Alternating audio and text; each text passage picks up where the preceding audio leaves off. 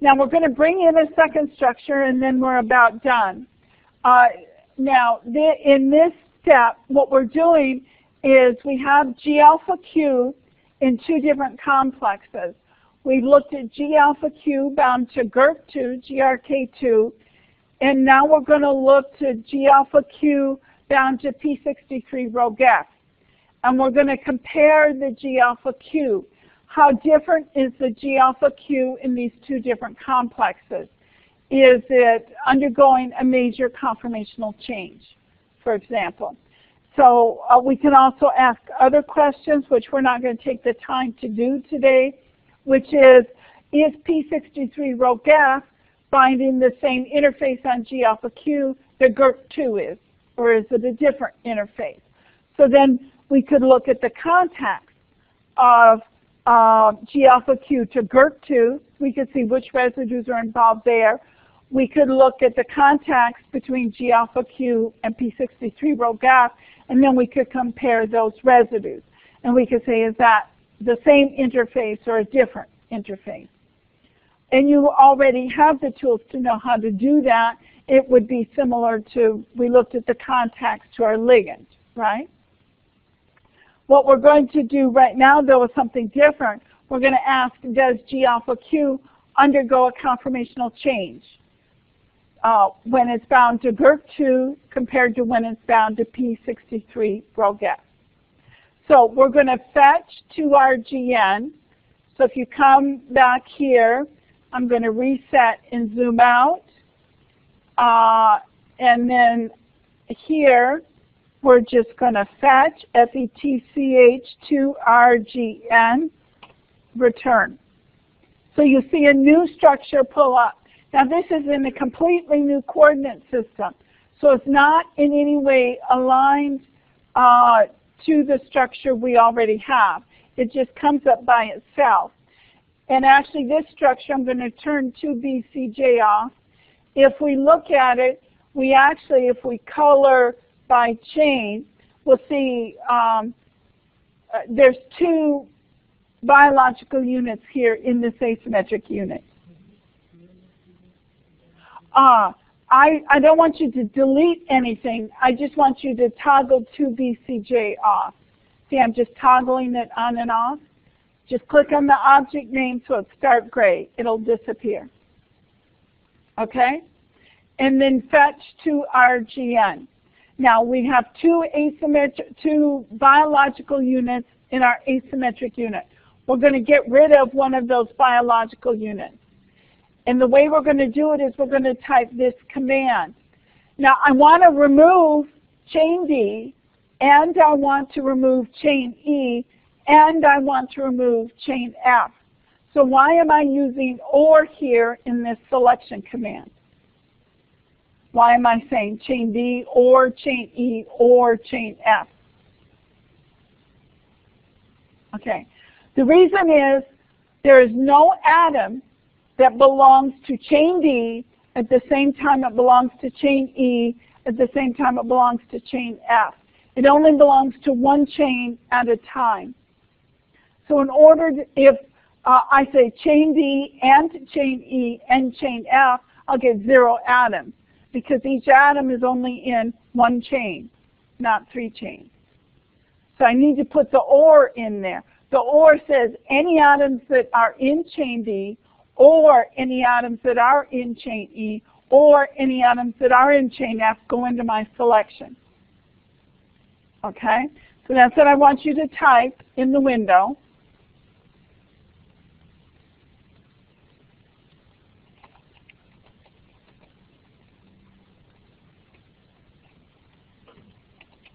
It's chain D or chain E or chain F.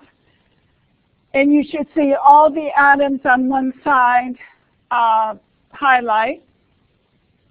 And we should see junk show up. So we can come here to action. Whoops, I just deleted the selection. That's okay. I can up arrow.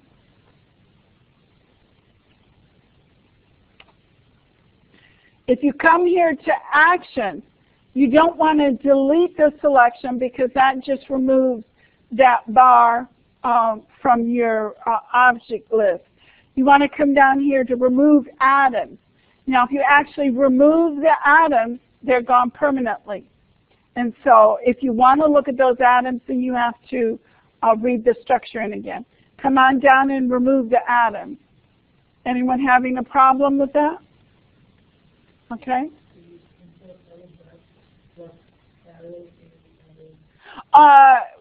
The arrow A, arrow remove atoms, is once you've entered that, you come here to the action A and come down to remove atoms.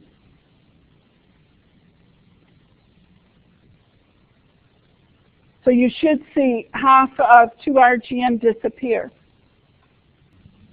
Okay, now we're almost done here.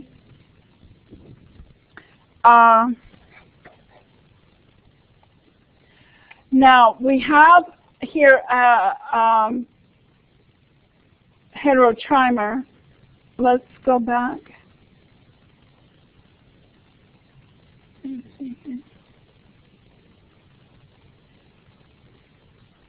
2RGN is G alpha Q and P63 row F. Now we're going to select the GQ, which in this case is chain A. But we can't just use chain A because we have a chain A in 2BCJ, which is GERC2, and we have a chain A in 2RGN. So we're going to use a slightly different syntax here for selecting, because we need to say not only chain A, but we need to say which object it's in. Do I want chain A from 2BCJ, or do I want chain A from 2RGN? If I just say chain A, it's going to take both chain A's. But I don't want both chain A's. So we're going to type again, but I'm using a slightly different syntax. In this syntax, you'll kind of recognize from the sequence window viewer. So if you ever want to figure out what this syntax is, you can look at the sequence, and it's over in the left-hand corner. So generally, the slash is a delimiter which separates pieces of information from each other. So it's slash object slash seg ID, which is almost always blank. So you follow with another slash, and then chain, and then slash residue name or number slash atom name or number. So it's slash object slash blank slash chain slash residue slash atom. Okay? So here we're taking slash object 2RGN slash slash chain A. That's our syntax. We're going to type this command here in the window. So select. Now this is 2RGN underscore GQ, and this is slash 2RGN slash slash A. Everybody see that? And if I hit return, then I'm going to see the 2RGN GQ highlighted there. And I'm going to show this part of the molecule in cartoons. And I'm going to hide the line just for the GQ part. Now, the other thing I'm going to do is I'm going to color this a different color that we haven't used yet. So I want to actually color that, let's say, red. So my GQ is now a red.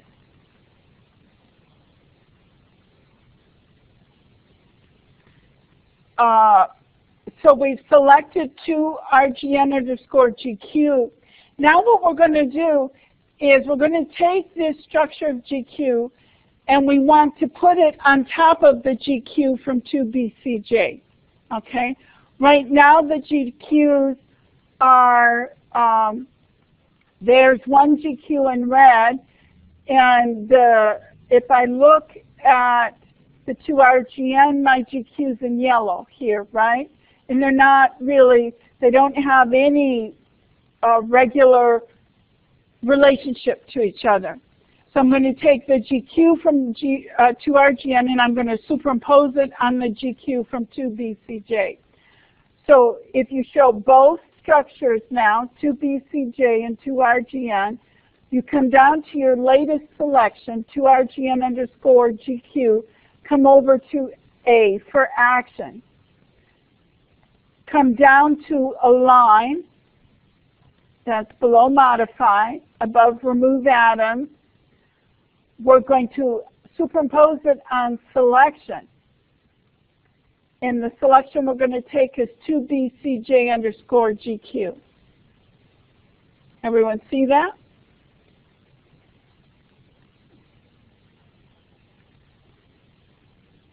And then if you click on that, you're going to see things move. There. Did you see it move? Now I can't undo it. So, and you'll see the red and yellow are on top of each other.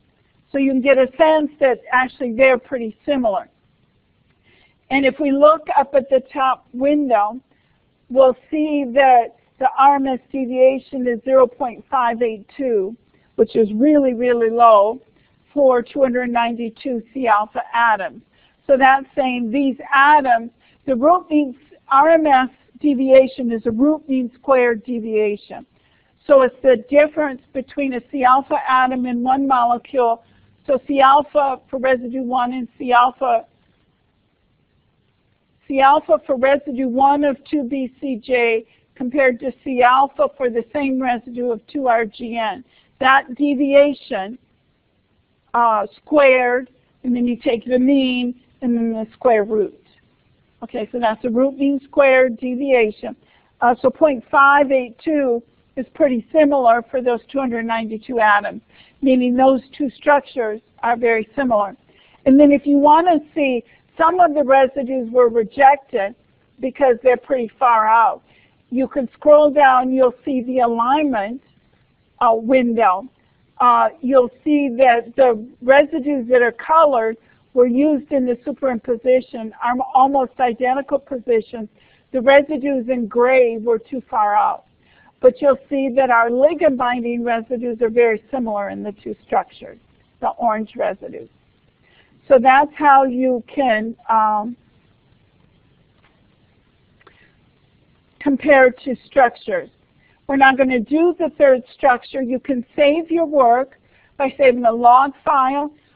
Namely, you want to save a session file, which saves the current state exactly where it is. Log file you can use for scripting for movies. I'm not going to talk about that. And save an image file. So generally I try to save a session file for every image file. And then you ray trace your view and then save your image file. And this is telling you how to save an image file. And this is telling you how to get a high resolution image. If you have questions about getting a high resolution image, like for a figure cover, or to know what size about your image, again, the easiest thing will be to contact me and I'll help you through that part of it. So that's all I have for you today. Thank you.